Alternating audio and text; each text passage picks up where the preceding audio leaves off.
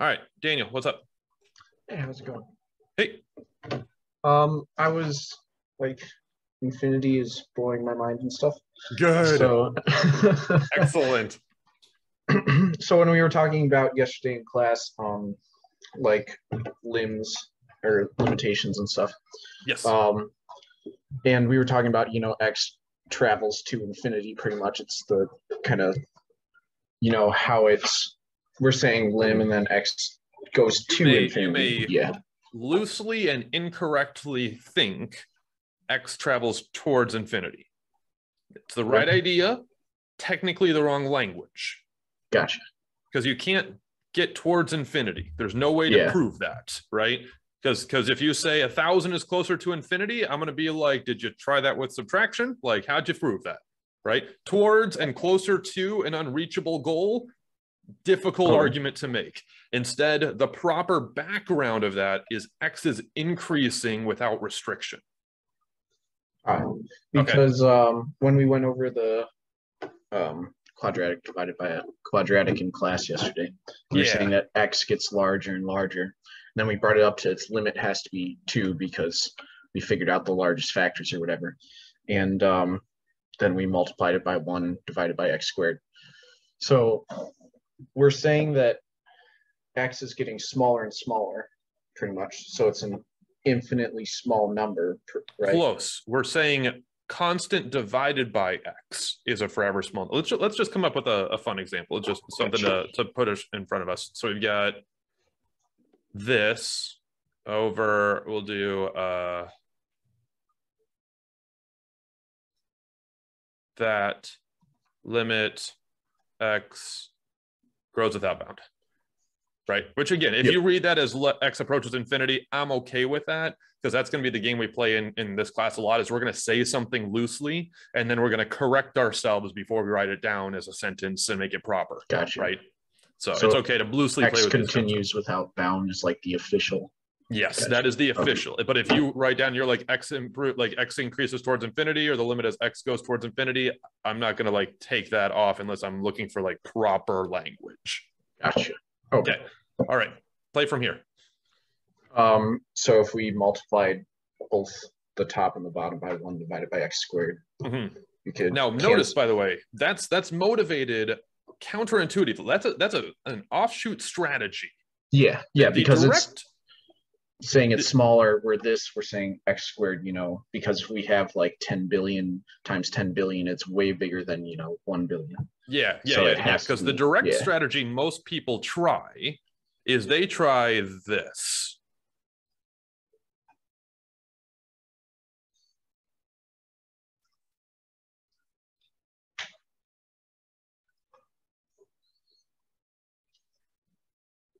But we can't put infinity into equations. But I don't want that to be a rule. Okay. You want to see why it doesn't work? Let's just play. All right, infinity squared is what?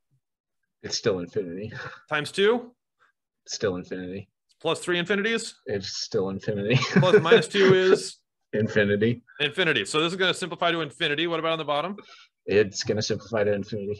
What? Okay, what's infinity divided by infinity? Infinity. Something divided by itself? Oh. 1? Right? But we can't. So here's the problem.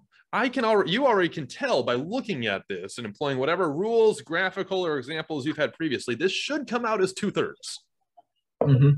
And we've all of a sudden shown that it equals 1. What's the problem here? We've disguised the details.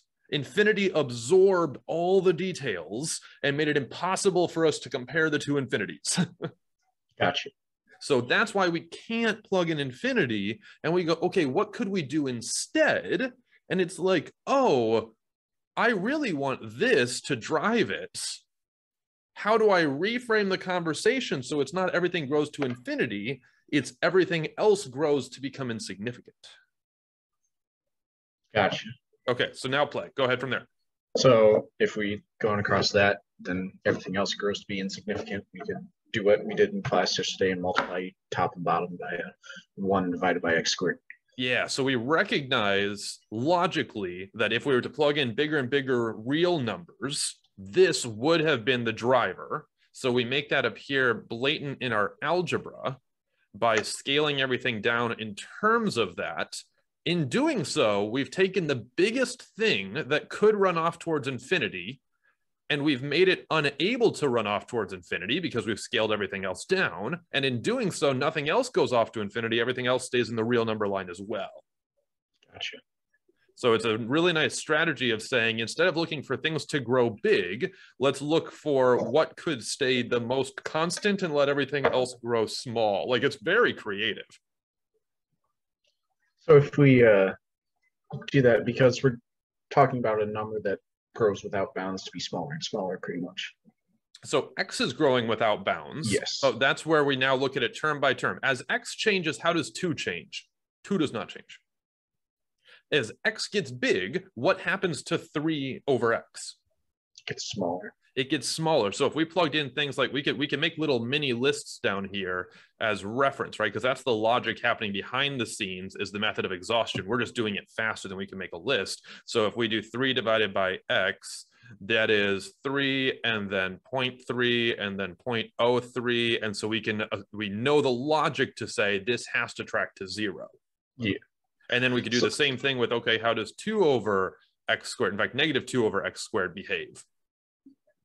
And so again, I feel like that's kind of a part where it's getting confusing, is because we discussed an infinitesimal number, infinitely small number. And then we said it's not a real number, but we were also saying it's 0. No. So if you go back through it, we talked about infinitesimals because that's something that feels right. Okay. Right? It feels like there should be something left that makes 0.9 repeating not equal to 1, right? But when we actually did that exploration, we found out that that number does not behave the way numbers should on the real number line.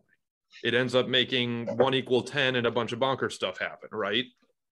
So if I can't even do addition with this thing called infinitesimals, then infinitesimals must not belong on my real number line, because the real number line allows for addition. It's one of the axioms we brought up in the very early classes. We said this has to make sense, that I get another number by adding, and then I get numbers by negatives and division, and this thing doesn't behave by none of that. So if we can't discuss an infinitely small number, how can we say it's 0?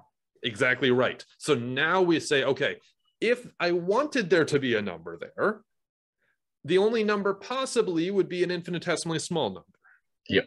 Okay, but an infinitesimally small number makes no sense on the real number line. So what is the thing? And that becomes a conversation where, again, we have this idea of what is forever number of zeros, ...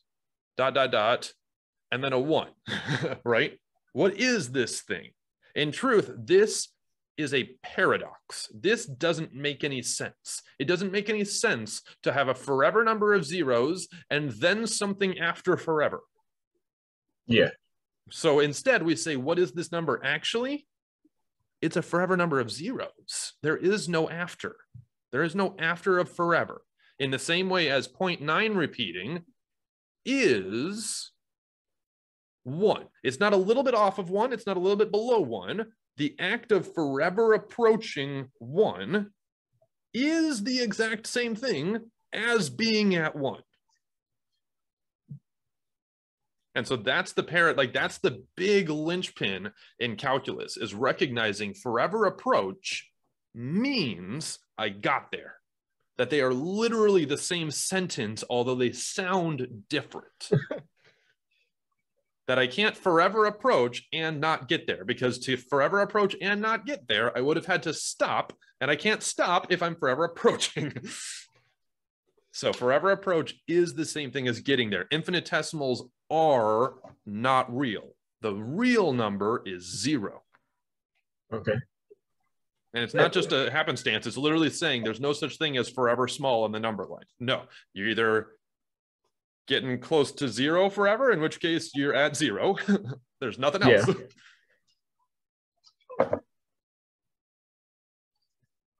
Yeah. It's weird. It's super fun. It also is very exciting and insightful, because it starts to recognize all these difficult problems people are trying to handle in the world can sometimes be handled more easily by considering forever approaches. Like, for example, did you ever watch Avatar, that like beautiful animated movie from a while ago? Yeah. Not the Airbender, that one sucked. Right. So if you watch that one, that movie, all of those nature scenes that had curvy plant-like stuff in the forest, they were not modeled with curves. They were modeled with polygons. They had rough edges around every single one of them, but because they made that model using billions of polygons with billions of sides, it looked smooth. And in truth, it made the computational power much, much easier, because otherwise they would have had to model every curve by hand. Gotcha. So it's that idea of saying like a movie is literally a forever number of photos next to each other. Like it gives us different perspectives. Very applicable. Because any circle, it's a bunch of pixels or square objects pretty much on a screen. Yep. So this thing comes out as 2/3, which is also why if you go back in an algebra textbook, it'll say like the rule for determining horizontal asymptotes is if the degrees are the same, then we do a ratio of their leading coefficients or whatever. Yeah, that's nowhere near as much fun and insightful as like what's actually happening. And it also doesn't really tell you anything. It doesn't tell you anything at all. Like it literally has no why. It just is an is. Like we can kind of logic through it as again saying they're both growing and they're the drivers of the growth. But the best proof is to bring it away from infinity and back towards the real number line. Gotcha. Because we can't deal with infinity. Cannot play with infinity. Cannot add infinitesimals. They're super tempting. We're going to get really close. And about halfway through the semester, we're going to give up the goat and finally go, you know what? I've proved the logic behind forever approaches, that now I will allow myself to incorrectly use infinitesimals all over my math. And then I'll just make it correct at the end.